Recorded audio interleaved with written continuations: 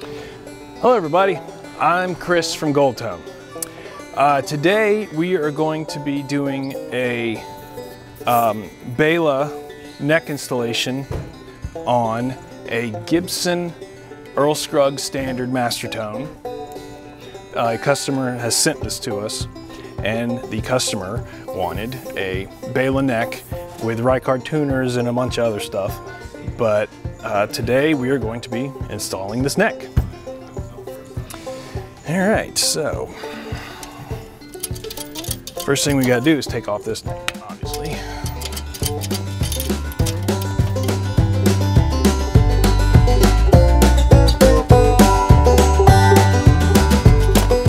All right. I'm going to be using all the same hardware here. We're not gonna use any Goldtone hardware. We're gonna use all the Gibson hardware stuff he's got here. So hanger bolts will be used again, coordinator rods used again, of course, and he's going to be getting all new planets and everything, so don't need any of this.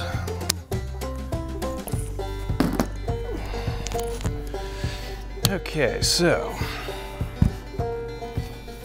all right, so first thing we got to do is I'm going to need to cut out a flange hole in this neck and give it a basic fit first before I really fit it. Okay, so first thing we're going to do is take a impression of the wall that I'm matching this neck to. Okay, and looks like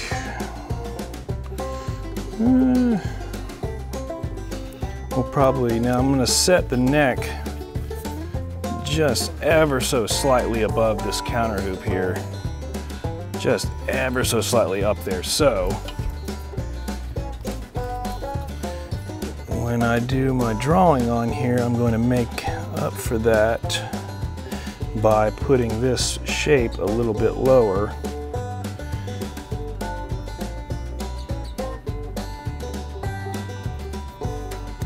So first thing I'm going to do is cut on our neck machine. I'm going to cut this area right here and this little area right here out, and then I will cut all this out.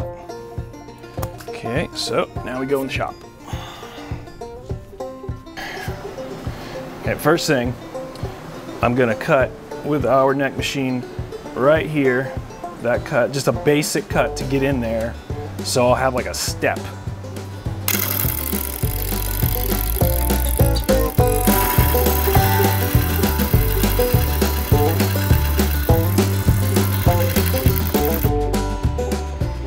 Okay. All right, so you can see it's a basic step here. Okay. And I'm gonna make this angle, and I'm probably gonna clean up the top cut as well, because that's, yeah, a little too much a little too much mass up there.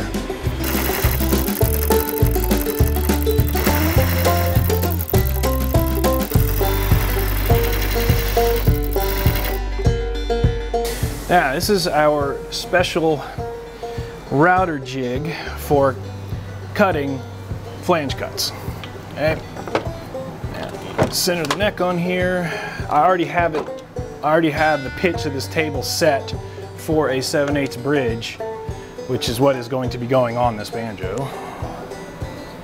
Can't go too deep in it because then we'll get a lot of blowout. So gotta keep it nice and simple.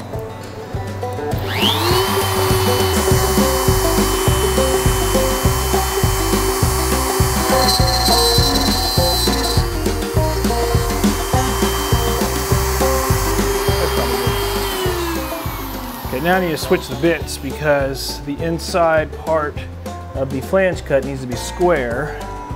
So I'll be putting a square bit on there.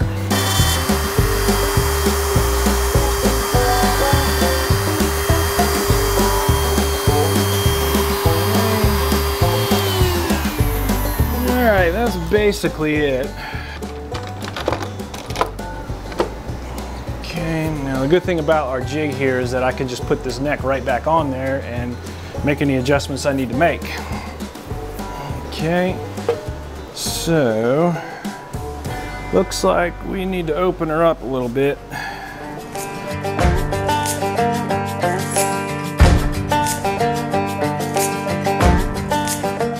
Basically just gonna go little by little till it's nice and perfect. Try to take too much off at once and you got a big old gap.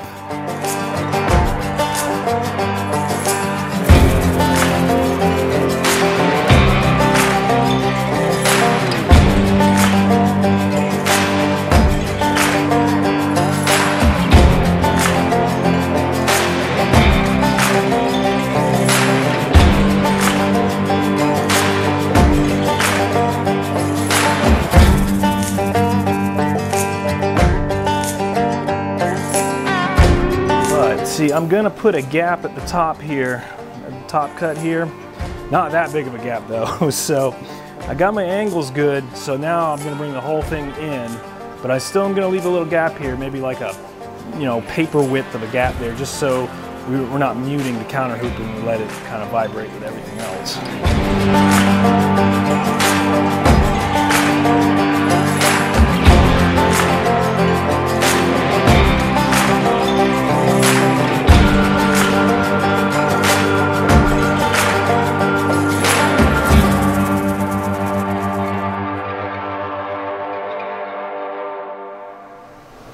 Believe that will pull down.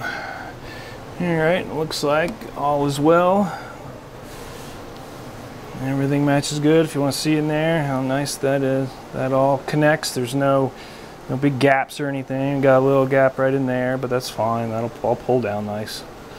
So yeah, I think we are good as far as fitting this neck. Now, once this all gets pulled down with hanger bolts and coordinator rods, sometimes I might have to come back in here to do a little adjustment here or there, because sometimes when all the pressure is applied, you know, and everything is as tight as it can be, sometimes the rim will warp a little bit, neck will warp a little bit, things happen. So sometimes I have to come back in here and do a little adjustment this way, that way, up or down, whatever. So for now, we're good.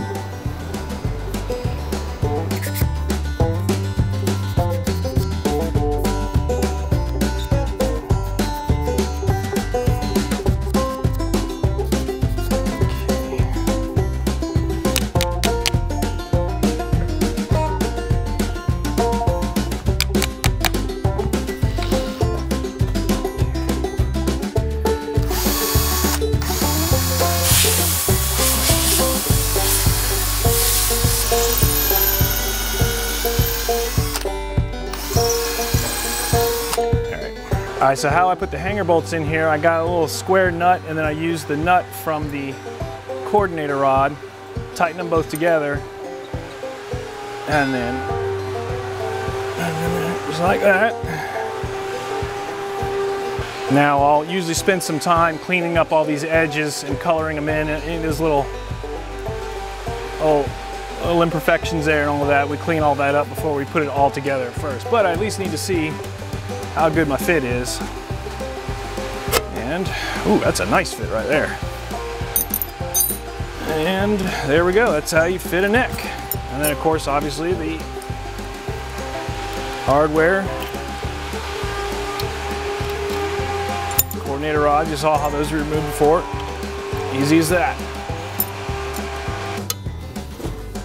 Okay, now you don't want to get them too tight, you just want to get them fairly snug, because you don't want to constrict your rim and lose a little bit of tone. But for the most part, there we are. That is how a Béla neck is fit to a Gibson pot.